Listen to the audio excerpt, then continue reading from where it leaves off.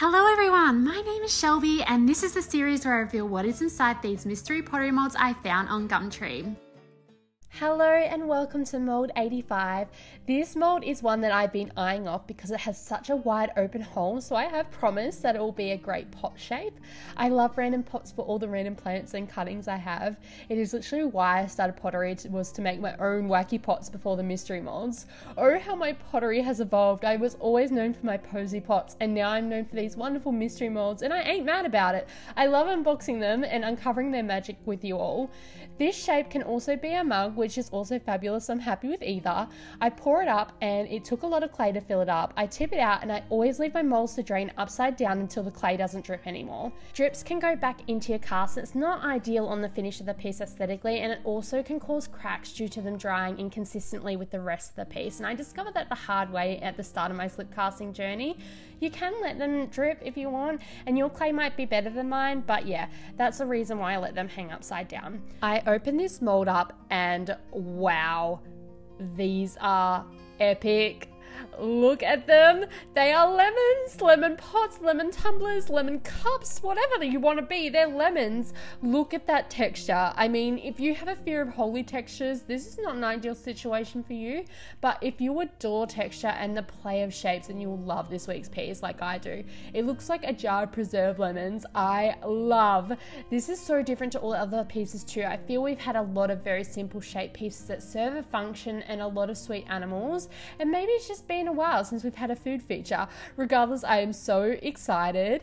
Here I am trimming the excess clay off the piece. Something I share with people who come to the studio is when you trim your pieces, you have to do it with enough pressure that you're cutting away the clay, but not too much that you start to warp the piece. If you push your piece with too much intensity, you can turn this beautiful circle shape into an oval, and then the clay can sometimes retain that memory of the oval shape and warp back to that state in the kiln firings.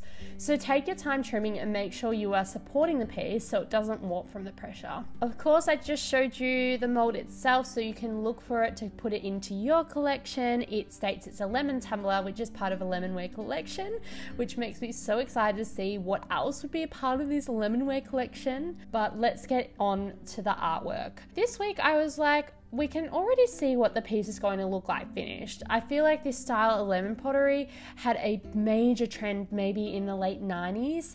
I swear I remember it at a friend's house growing up. It's basically presented with a yellow and green leaf detail. So I thought, how can I put my own spin on it while still playing homage to this beauty of the fruit and the nostalgia of these pieces? My answer to that was to do 3 different designs. The first, I created a soft yellow mellow color with a few of the lemons featuring sweet and sour faces, which you can see here.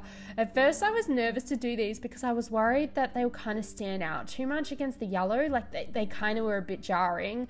I also wanted to highlight the texture, so I decided to bisque these and then do a mustard yellow wash, which will bring out the texture and also make the faces blend as part of the same lemon. And then the idea of doing the faces on only a few lemons was to portray them all being smooshed in the one jar and not being able to see the other faces as they are smooshed behind other pieces in the jar. The next design is my homage to the nostalgia of the lemon pottery. I'm doing a glaze to this one with yellow and the green on the leaves, and again I didn't want to lose the texture of the lemon, so I added an orange and darker green underglaze wash. I know this looks like an orange, but just trust me, it's going to look so good because it's going to bring out the warmth of the yellow glaze from underneath, and it's just going to be present in the crevice areas. Just trust me, okay?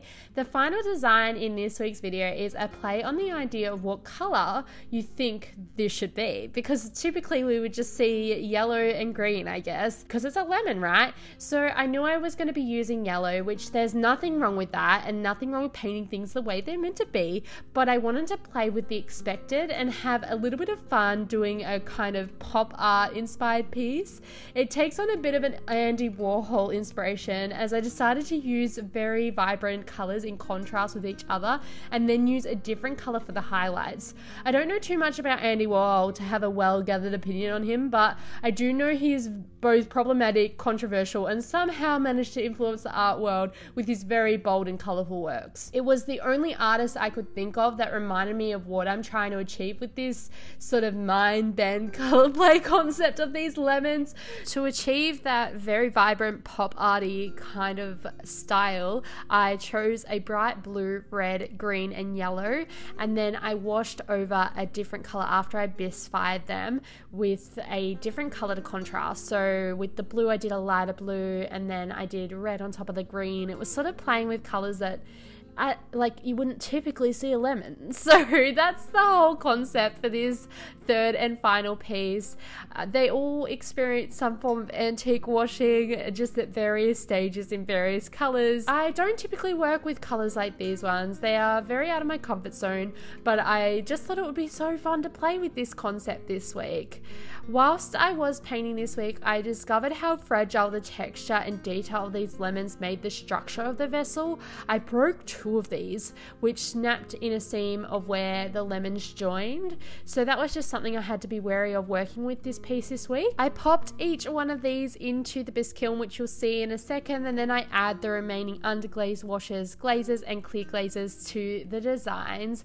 But I wanted to take a moment to talk about something, because I feel like if I didn't take the opportunity to say it this week, I never will. It goes like this: when life gives you lemons, keep them, because you got some free lemon pottery to paint, or something or other, the quote goes.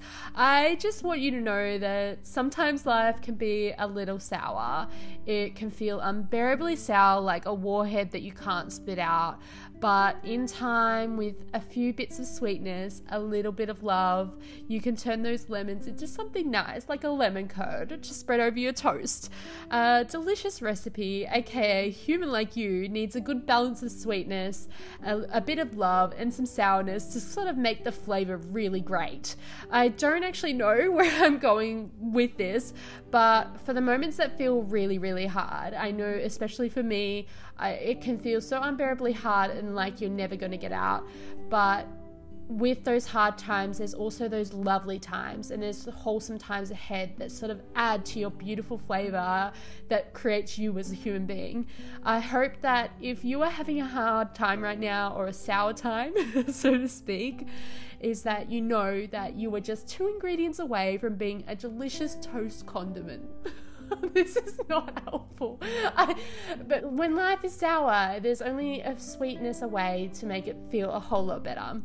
Okay, I shouldn't be giving advice about turning you into a tasty snack when you're sad, so I'm going to go back to my strength of creating these sour artworks and hope they'll brighten your day instead of comparing you to a condiment. But you get what I'm trying to say, is that there's sweetness amongst the sourness. Here I am adding those glazes for the ones that I did the underglaze wash on first, and then I went back and did these vibrant colors. As you can see, I'm adding sort of a different color on top and adding a wash.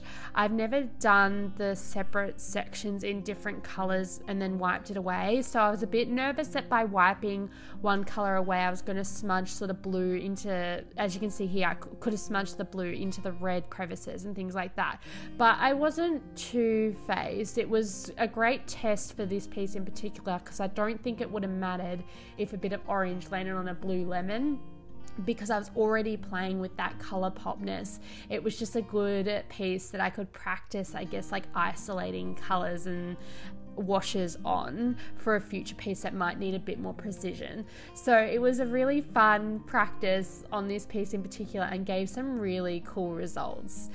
The finishing touches for these pieces is giving them their shiny coat. I know some people like them matte, but I love shine and I love them feeling smooth and lush.